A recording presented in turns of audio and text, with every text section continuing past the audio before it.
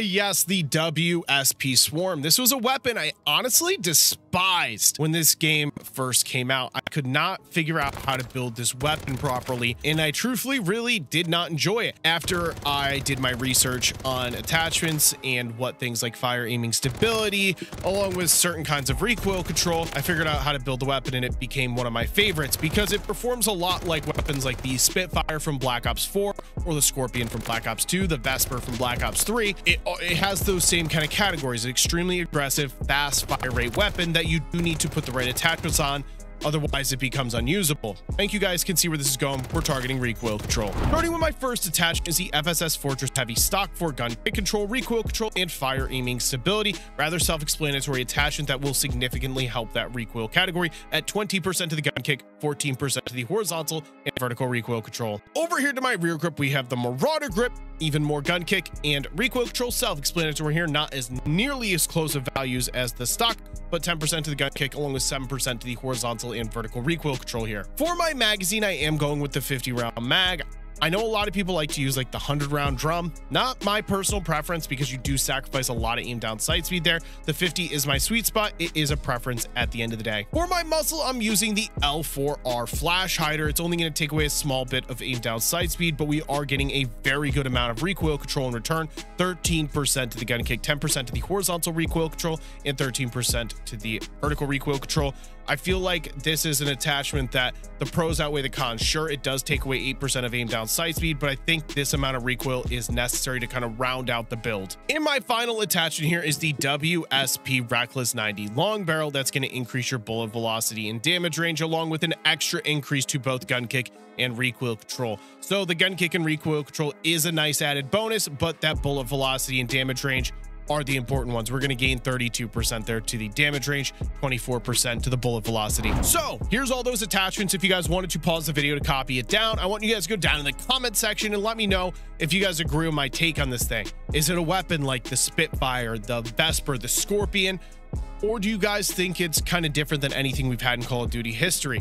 I've seen that take before. I've seen that this thing's never been seen before, but at the same time, I feel like it's just a reskin version of those. Definitely performs a little different, but a close range monster just like those. Here's also the rest of my loadout on the screen that you guys can also copy down if you guys want. Make sure you guys hit the like and subscribe button for me. As always, let's jump into a very aggressive gameplay here with the WSP Swarm. Hope you guys enjoy. So during my Car 98 video, I was getting torched by somebody with a WSP Swarm, and I went back and looked and realized I haven't really covered this thing in a long time. By a long time, it was like the beginning of season 3, so we are actually approaching like 4 months, because seasons are 2 months.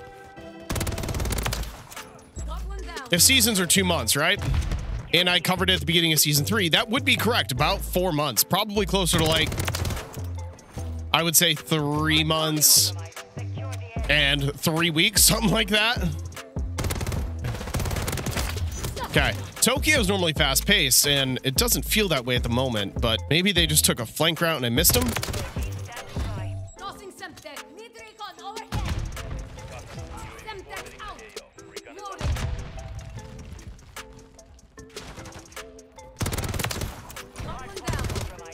I don't know where this guy. Oh, here we go. That UAV definitely helped. That hurt.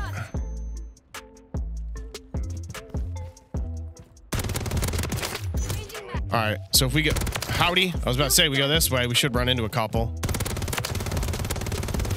That was a bad fight on my end, truthfully. Not a great choice of fight there, but I actually think I might have just spawned behind him. Isn't this where I just challenged? No, must have been. No, it definitely was, because that was the guy I just killed. I just saw one cross right there. That was not him, but I think that means I'm in their spawn. Maybe not.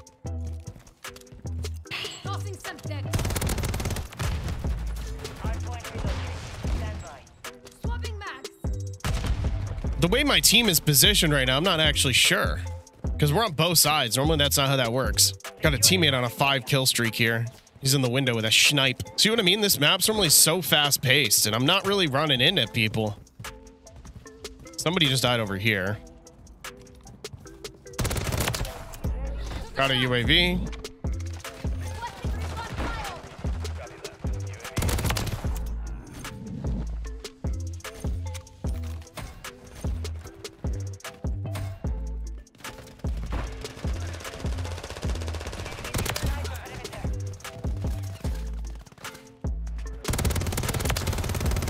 Two-piece. Okay.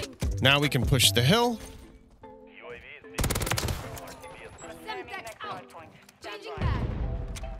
Team's losing, so I gotta... I don't know how I killed him. Literally couldn't see him.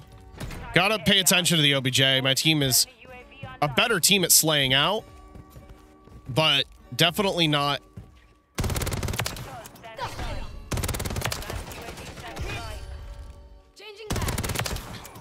Definitely not on the OBJ front. I'm gonna hit this.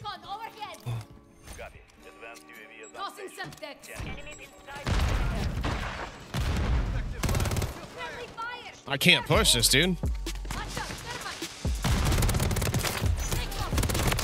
I can't push this. I'm gonna actually go around the back. I'm gonna hit this, go around the back, put it right in middle.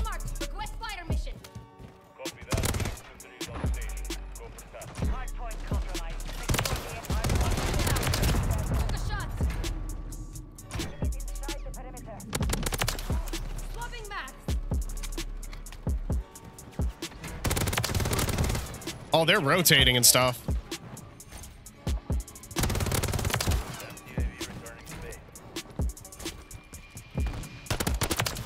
Oh, I actually got that kill. Hopefully the VTOL will kind of keep them off of the hill for a second because I gotta get this.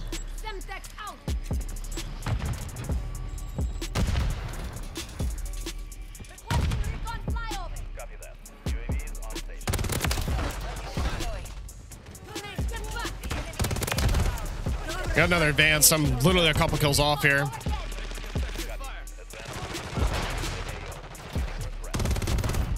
Yeah, I'm stuck. I gotta get it now or I'm stuck. There we go. Time to win the game.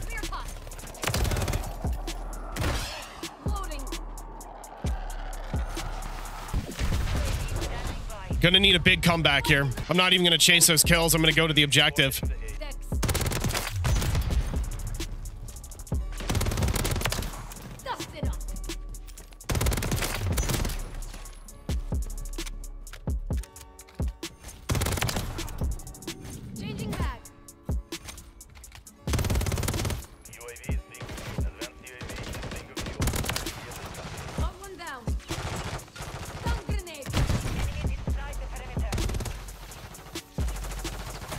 I can't see.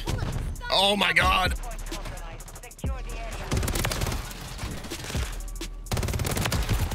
I'm fighting for my life out here. We're gonna hit the rotation here.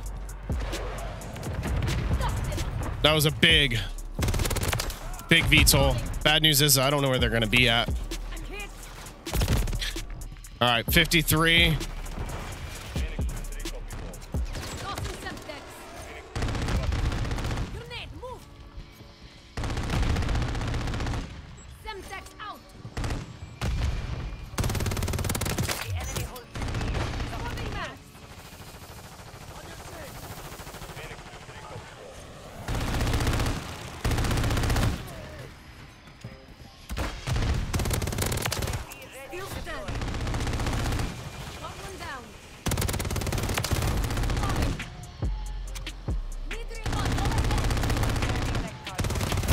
I messed up. I shouldn't have even peeked. I had no reason to peek there. If I would have just stayed put, I probably would have just been able to hold that time.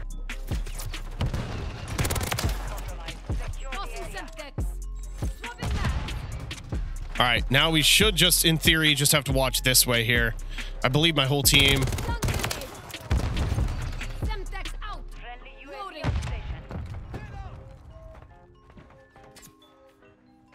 Yeah, we should be. Okay, we're getting pinched. Yeah, I called it. We were getting pinched. They pushed both sides of us. If you guys didn't know what a pinch was, it's when they converge from multiple different angles, normally two, but a lot of objectives don't have more than two ways in. Normally it's like, normally it's two, sometimes three. But the normal...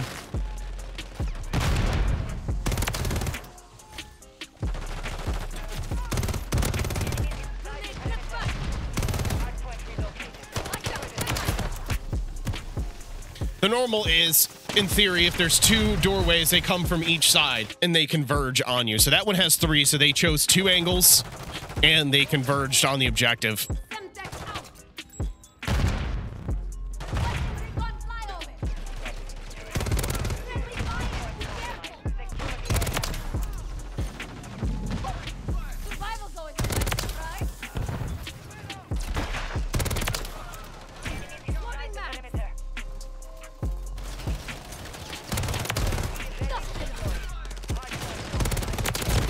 Teammates are doing a good job now on the objective, actually. We're slowly bringing this lead back because we were down by a lot. So my goal here is to get around the back so they don't spawn behind us, because this hill is very reliant on an anchor to the spawn. And it looks like we got it. Which means, in theory, if my team plays the proper way, they shouldn't... They should only be in front of us. They should come from that way and this way here. I don't even know where that guy came from.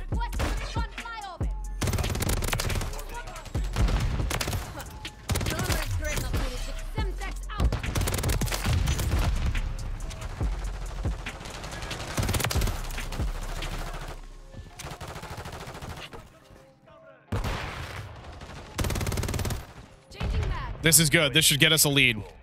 One guy is hitting the back, though. I don't think there's... No, he spawned there. It was just a weird spawn. Teammate picked it right up.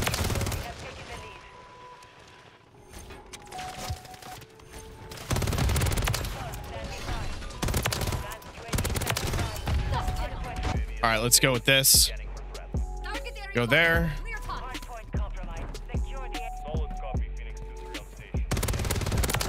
Wait for that VTOL to come in. Bam. Now if we push through here, well, that's going to slow my progress down, but still get here.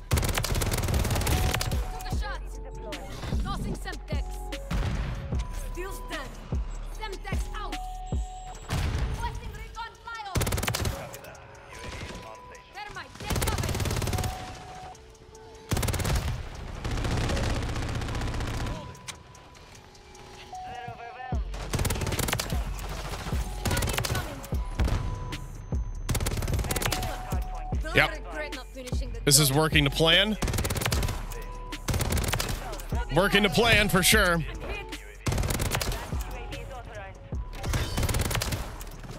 I somehow just got a second DNA bomb. We like that. That should clear the hill. There, push that team. Yep.